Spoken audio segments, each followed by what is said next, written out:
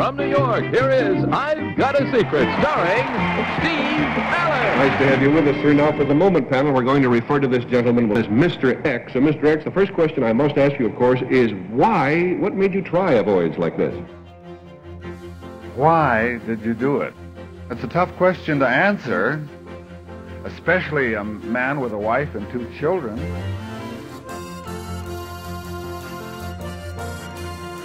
I departed June 1st, 1965 from Falmouth, Massachusetts, and sailed for Falmouth, England.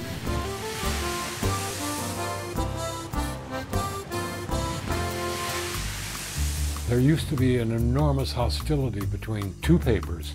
The competition between them was so fierce that both sides had spies functioning within each other's operations. MANRY's employer, the Cleveland Plain Dealer, didn't even know he was going. The first we knew was when we got a letter that he left with his wife after he had set sail. We got word they were making plans to put their staff of editors in Falmouth, England, should he arrive safely. The Cleveland Press thought, what if you could intercept him before he arrives in England? But what are the odds of finding one man in a 13.5-foot sailboat sailing the Atlantic? So we had to believe that he's either going to make it or he's going to drown.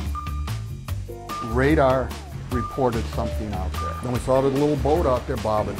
Pulled up next to him, gave him a blast on the ship's horn. It was terrifying, like the banshees of hell. It was a huge submarine. The captain yelled over, "Do you need any help?" And I yelled back, "No thanks."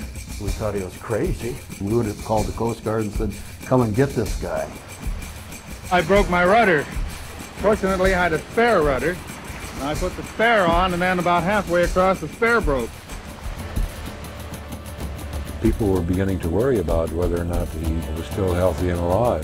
The tides are pretty treacherous off land. Yes, they are. Very treacherous. Miss Manny, you've been at sea a long time. How do you feel now? I'm not a bit worried. Well, it's simply a matter of waiting now. It's just that the boat is slow. Anybody who knew Robert wouldn't be afraid. The MANRY story was so different and so beautiful because it was an adventure story and a happy story with no villains. It was every bit as big as Lindbergh crossing the ocean. Every bit as big. Even today, if I mention this, either the person will say, "Wow, that's fantastic," or they'll say, "What was he, nuts?" Then there's, I guess, maybe a middle group where they'll say, "Wow, he's nuts, but that's fantastic." This is my sun helmet.